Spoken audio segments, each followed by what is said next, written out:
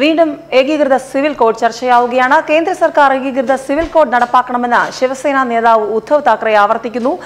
മഹാരാഷ്ട്രയിൽ ശിവസേന സംഘടിപ്പിച്ച ദസറ ആഘോഷവേളയിൽ സംസാരിച്ചപ്പോൾ എടുത്തു പറഞ്ഞ കാര്യം ഏകീകൃത സിവിൽ കോഡ് തന്നെയാണ്. ആർട്ടിക്കിൾ 370 എടുത്തു കളഞ്ഞതുപോലെ രാജ്യമെമ്പാടും ഏകീകൃത സിവിൽ കോഡ് കേന്ദ്ര ആഭ്യന്തരമന്ത്രി അമിത്ഷാ നടപ്പാക്കണമെന്നാണ് താക്കറെയുടെ ഏറ്റവും ഒടുവിലത്തെ ആവശ്യം. അയോധ്യയിൽ രാമക്ഷേത്ര നിർമ്മാണം ആവശ്യപ്പെട്ടത് പാർട്ടിയുടെ രാഷ്ട്രീയ തന്ത്രമല്ലെന്നും ക്ഷേത്രത്തിന്റെ നിർമ്മാണം പൂർത്തിയാകുന്നതുവരെ അത് ഉയർത്തുമെന്നും ശിവസേന നേതാവ് വ്യക്തമാക്കിയിരിക്കുകയാണ്. ശ്രീരാമന്റെ പേരിൽ രാഷ്ട്രീയ മുതലെടുപ്പ് നടത്തില്ല, നമ്മുടെ ആഗ്രഹം നടപ്പാക്കാൻ മരിക്കാൻ വരെ തയ്യാറാണെന്നാണ് താക്കറെ നിലപാട് വ്യക്തമാക്കിയിരിക്കുന്നത്.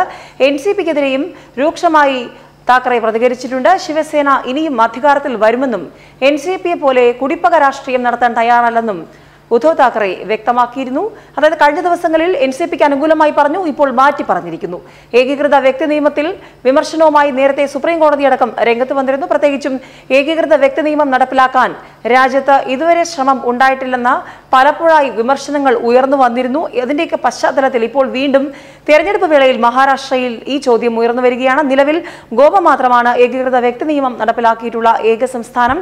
മതവ്യത്യാസമില്ലാതെ എല്ലാവർക്കും തുല്യ അവകാശം ഉറപ്പാക്കാൻ ഗോവ സ്വീകരിച്ച നടപടികൾ ഉദാഹരണമാക്കണമെന്ന് നേരത്തെ തന്നെ ചില സൂചനകൾ ഉണ്ടായിരുന്നു.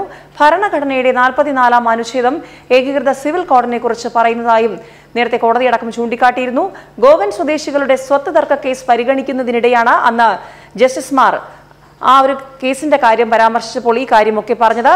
എന്തിനാണ് ഏകീകൃത വ്യക്തി നിയമം എന്ന ചോദ്യത്തിന് കൃത്യമായ ഉത്തരം ഒരുപക്ഷെ ഇതുമായി ബന്ധപ്പെട്ട് പലർക്കുമുണ്ട്.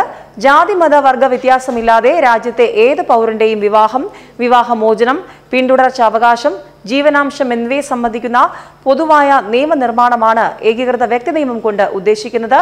നിലവിൽ വ്യക്തി നിയമങ്ങളാണ് ഇക്കാര്യത്തിൽ ഇന്ത്യയിൽ പിന്തുടരുന്നത്. ഭരണഘടനയുടെ 44-ാം ഖണ്ഡികയിൽ ഏകീകൃത വ്യക്തി നിയമം ഇന്ത്യയിൽ നടപ്പാക്കുന്നതിനുള്ള ശ്രമം രാഷ്ട്രത്തിന്റെ ഭാഗത്തു നിന്നുണ്ടാകണമെന്നും പറയുന്നുണ്ട്. എന്നാൽ സർക്കാരുകൾ ഇക്കാര്യത്തിൽ വേണ്ട ശ്രദ്ധ പതിപ്പിക്കാതെ വന്നപ്പോൾ സുപ്രീം കോടതി തന്നെ ഇക്കാര്യം പലപ്പോഴായി ആവശ്യപ്പെട്ടിരുന്നു. പ്രത്യേകിച്ചും BJP സർക്കാർ കഴിഞ്ഞ പ്രകടന പത്രികയിലടക്കം 3 പ്രധാനപ്പെട്ട കാര്യങ്ങൾ മുന്നോട്ട് വച്ചതിൽ വരും ദിവസങ്ങളിൽ ഏകീകൃത സിവിൽ കോഡ് അടക്കം ചർച്ചയാകുമെന്ന സൂചനകൾ ഉണ്ടായിരുന്നു. എന്നാൽ ഇപ്പോൾ വീണ്ടും ആ വിഷയം ഒരിടവേളയ്ക്ക് ശേഷം, പ്രത്യേകിച്ചും മഹാരാഷ്ട്രയിൽ തിരഞ്ഞെടുപ്പ് നടക്കാൻ പോകുന്ന വേള, രാജ്യത്ത് മറ്റ് പല സംസ്ഥാനങ്ങളിലും തിരഞ്ഞെടുപ്പ് നടക്കാൻ പോകുന്നു. ഈ സാഹചര്യത്തിൽ വീണ്ടും ശിവസേന ഈ വിഷയവുമായി മുന്നോട്ട് വന്നതിന്റെ സൂചനകൾ വരും ദിവസങ്ങളിൽ ആ വഴിക്ക് കേന്ദ്ര സർക്കാർ ഏകീകൃത സിവിൽ കോഡ് എന്ന ചോദ്യവുമായി മുന്നോട്ട് പോകുമോ എന്നതിന്റെ സൂചന തന്നെയാണ്. ന്യൂസ് ഡെസ്ക്, മലയാളി വാർത്ത.